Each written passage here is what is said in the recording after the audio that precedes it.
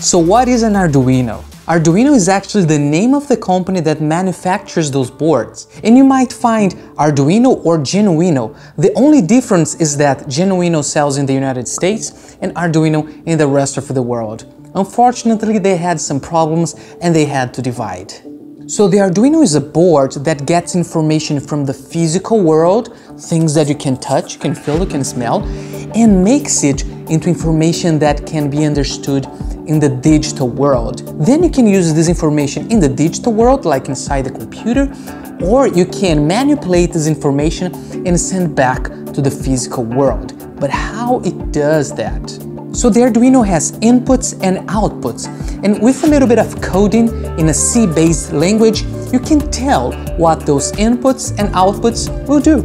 So for example, something for our area, you can get a button, which is an input, is going to read something from the physical world. And then with a little bit of coding, we're going to tell to the computer that every time you press one button, you want to send a MIDI note. Or you can connect a potentiometer and actually read the position of that potentiometer and tell to the computer, every time you move that potentiometer, send a MIDI control change. Or you can use the outputs of the Arduino. You can connect LED strips or motors, and for example, you can even get information from the digital world like MIDI and tell to the Arduino to control those lights or those motors with MIDI. So really the possibilities of the Arduino are endless. You can make MIDI controllers with the Arduino, but you can make also robots, home automation, art installation, and like so many things. And one of the coolest things about the Arduino is that it was made for people without a huge background in engineering. So it's really easy to learn if you don't have any knowledge in this field like I did and like you're going to do now. So let's get a little bit technical in the Arduino. What it exactly is. The Arduino is basically a really tiny computer without an operational system.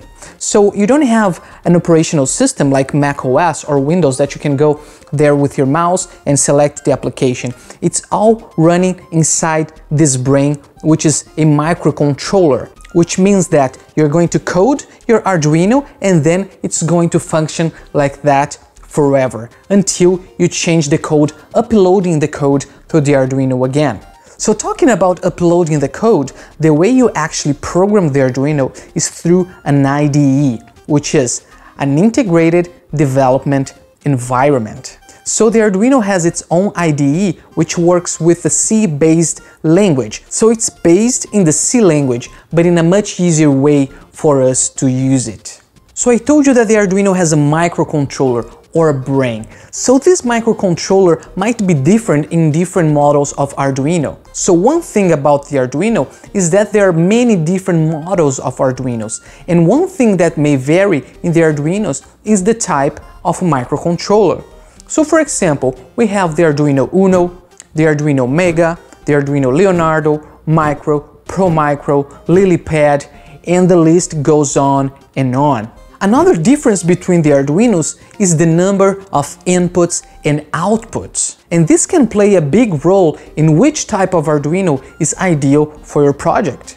If you just need, for example, 10 buttons, you can use an Arduino Uno, an Arduino Micro, Pro Micro. But if you need 50 buttons, for example, you may want to use an Arduino Mega because the Arduino Uno doesn't have that many inputs. Although you can make it have more inputs, but that's more advanced stuff. So the Arduino has inputs and outputs, right? However, we have different types of inputs and different types of outputs. So let's talk about the inputs. The Arduino has two different types of inputs. You have digital inputs and you have analog inputs. So what is the difference between them? So for example, if you want to connect a component that just has two states, like on and off, so a button, you just can press or unpress, right? A button that's not velocity sensitive is just on and off, or a switch that's on and off. Everything that's just on and off, you're going to connect in the digital input. But in the other hand, if you have a sensor that's not just on and off, that you actually have a range, you have a minimum and a maximum, like a potentiometer, you're gonna connect in the analog input.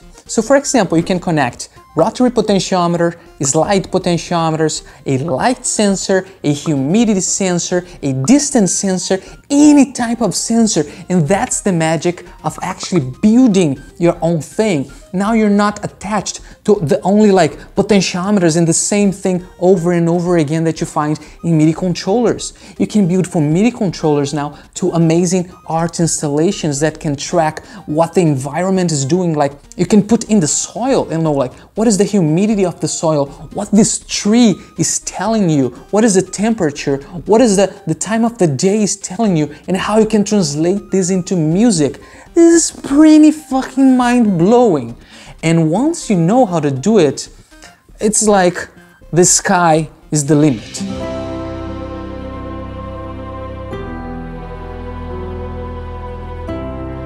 And what about the outputs? Actually, the Arduinos most have only digital outputs, but some of those outputs can emulate an analog output. So this means that you can actually, for example, connect an LED that's just on and off, or you can connect an LED and actually change its brightness. So this is a topic that we don't need to talk about now because you're not going to use LEDs like that, but keep in mind that you can actually do that.